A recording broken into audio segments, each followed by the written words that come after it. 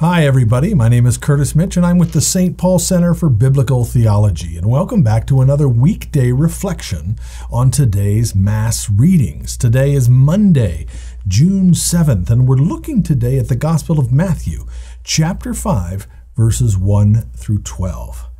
And by the way, I just want to say, if you feel like these reflections are helpful to you, they're encouraging you to grow in your faith and that sort of thing, please help us as well by clicking the subscribe button below along with the notification bell, and that way you'll know every time these reflections are completed and posted. Now, today's gospel, as I said, is from Matthew 5, 1 to 12, and this is the account of the Beatitudes, where Jesus gives us that famous beginning to his sermon. It's really, in a sense, the majestic entrance into Jesus's most famous sermon, and that's the Sermon on the Mount, the sermon that appears in Matthew chapter 5, 6, and 7. All right, now I have this memory of back when I was in elementary school at St. Mary's of the Assumption. You know, when we were learning about the Beatitudes, we were told that Jesus is telling us what our attitude should be. And while that might seem like a kind of childish, a simplistic way of putting it, in a sense, it's really not that far off the mark, because Jesus is giving us here a roadmap of the kingdom of heaven. And the kingdom of heaven is a rich theme in this first gospel of the New Testament. It's multi-dimensional, you might say. I actually like to think of the kingdom of heaven as having something like 3 dimensions. The 3 E's of the kingdom of heaven in Matthew's gospel are: there's an ethical dimension, there's an ecclesial dimension, and there's an eschatological dimension. The ethical dimension of the kingdom of heaven is what it looks like for me and you to live according to the gospel that Jesus preaches to us, all right? It's a way of living the values of the kingdom, of living in the direction of the kingdom, you might say. But then there's that ecclesial dimension as well, that we're not just lone ranger Christians, we're part of a community. And Jesus calls us to live together in community, in communion with one another and in communion with the church.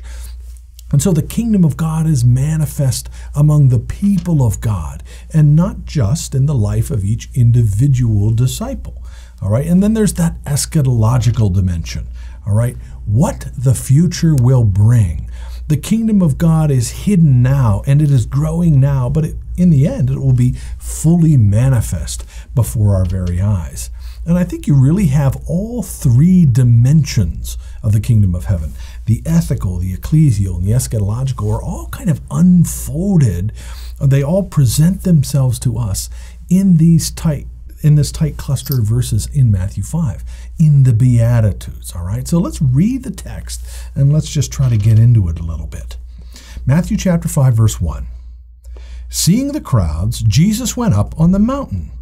And when he sat down, his disciples came to him. And he opened his mouth, and he taught them, saying, Blessed are the poor in spirit, for theirs is the kingdom of heaven. Blessed are those who mourn, for they shall be comforted. Blessed are the meek, for they shall inherit the earth. Blessed are those who hunger and thirst for righteousness, for they shall be satisfied. Blessed are the merciful, for they shall obtain mercy. Blessed are the pure in heart, for they shall see God. Blessed are the peacemakers, for they shall be called sons of God. Blessed are those who are persecuted for righteousness' sake, for theirs is the kingdom of heaven. And blessed are you when men revile you and persecute you, and utter all kinds of evil against you falsely on my account. Rejoice and be glad, for your reward is great in heaven. For so men persecuted the prophets who were before you. All right, so what's going on here? We've got these famous 8 Beatitudes, but first we should probably answer the question, what is a Beatitude, right? A Beatitude actually comes from the Latin word beatitudo, which means blessedness or blissful happiness, something along those lines. And you'll notice that every Beatitude kind of has these two panels that are hinged together. It's a two-part thing, right? You have a proclamation or a pronouncement, and then you have a promise that is made if that condition is fulfilled. So the pronouncement in all of them is the same. Blessed or makarioi is how the Greek has it.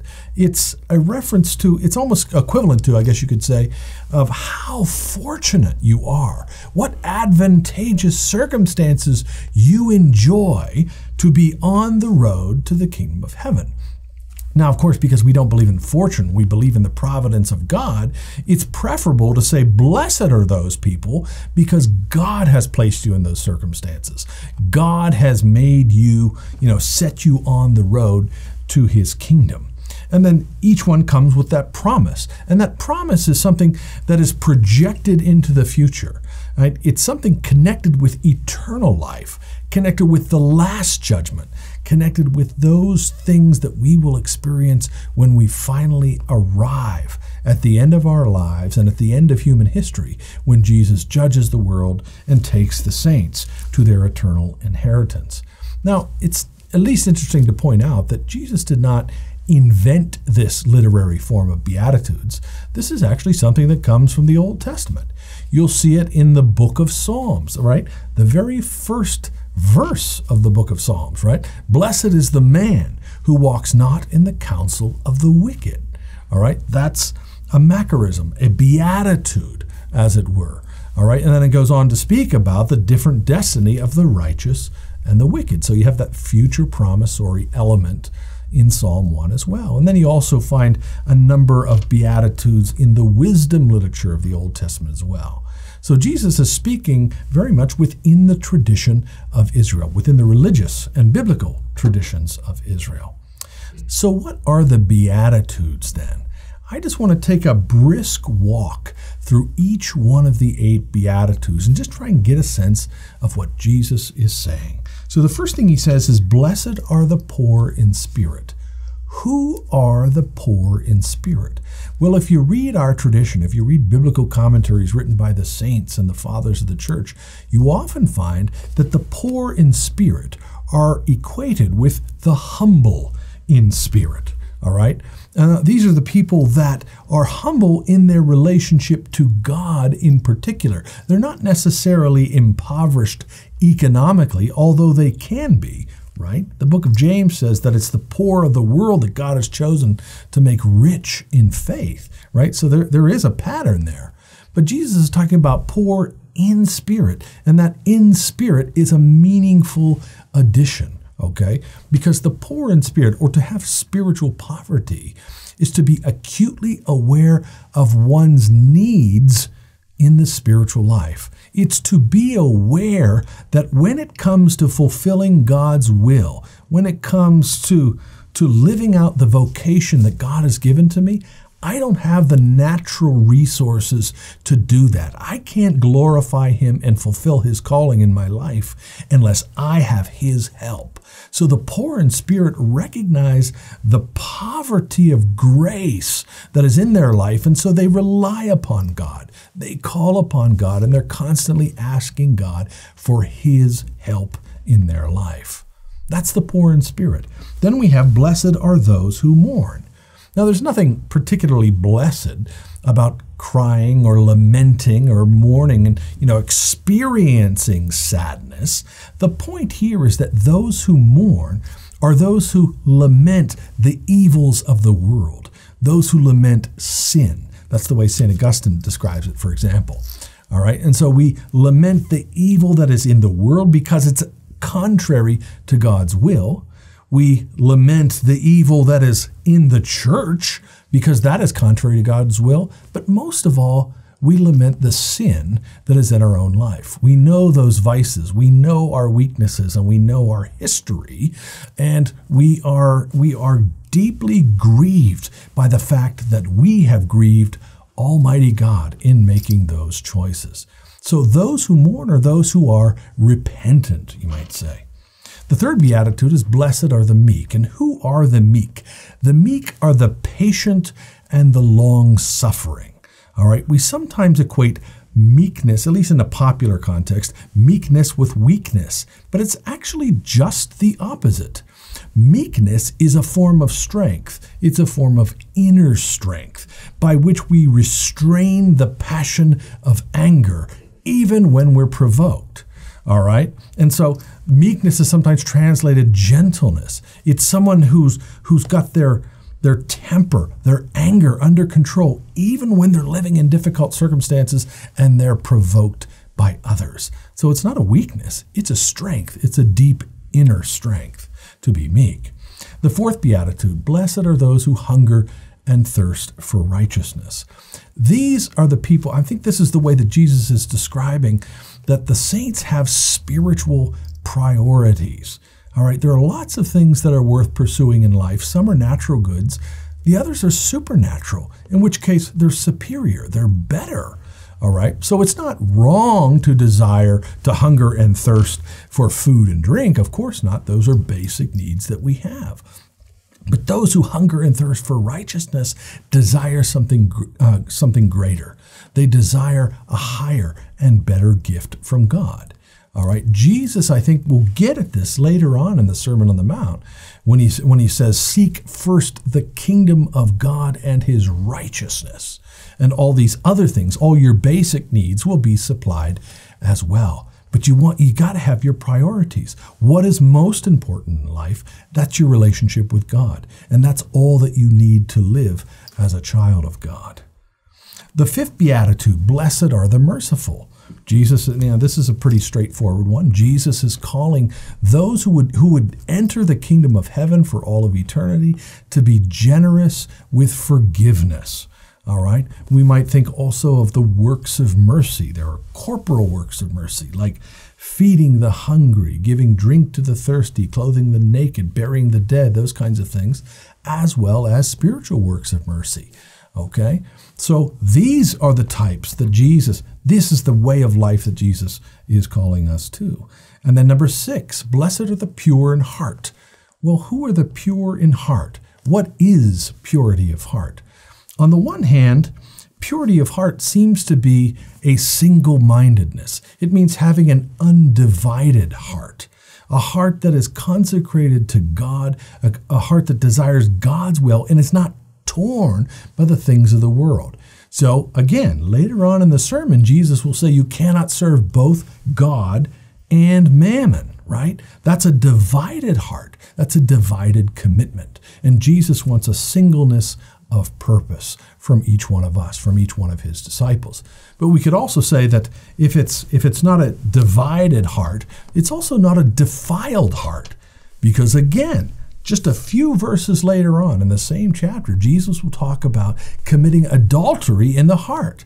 That one commits adultery not just by performing the act with another person's spouse, but even on the inside, even in your thoughts, your desires, you can lust after someone and commit adultery in your heart. And so the pure of heart are those who fight against those urgings of our lower nature, right? Those base desires that we sometimes had. And I really like this one, this beatitude number 8, the pure in heart, because of the promise that Jesus attaches, all right? For they shall see God.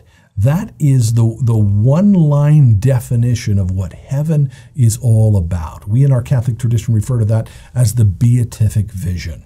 That ultimately what it means to go to heaven, as it were, we think of it in spatial terms. What it means is that we will see the living God in all of his glory without mediation whatsoever. We will stand before him and we will see him. That is the ultimate definition of what the kingdom of heaven is about. The 7th beatitude, blessed are the peacemakers. The peacemakers are those who want to see relationships healed, all right? I don't mean just, they're diplomatic and they try to get people to be friends and they're bridge builders and things like that. That's certainly true, but if you read the saints, they will say that some of the greatest peacemakers in the world are evangelists and missionaries, Because ultimately what the peacemaker wants is they want God to be reconciled to the sinners of the world. That's the relationship that's most important. And so that's where we want to have peace. When we come to God, come to faith in Jesus Christ and receive that forgiveness of sins, then we have peace with God, that peace that surpasses all understanding, according to St. Paul. And then finally, the 8th beatitude. Blessed are the persecuted, those who are persecuted for righteousness' sake. This is the one, in a sense, all the beatitudes are embodied in Jesus. But this one is particularly conspicuous when you think about the life of Christ, all right, that he was hated and rejected and slandered and abused and ultimately put to death. And Jesus is saying, if you will enter the kingdom of heaven, then you will walk the path that I have walked. You too will face the opposition of the world and the malice of those who want to stamp out my message and my people. So those are the Beatitudes, and I call them the grand entrance into the Sermon on the Mount because they really touch upon a number of themes that will be developed later on in the sermon. This whole sermon kind of hangs together very tightly. And it's a really encouraging thing to read as Christians. If there's one part of the Bible that I would recommend that you memorize, it would be the Sermon on the Mount, beginning with these first 12 verses, the Beatitudes.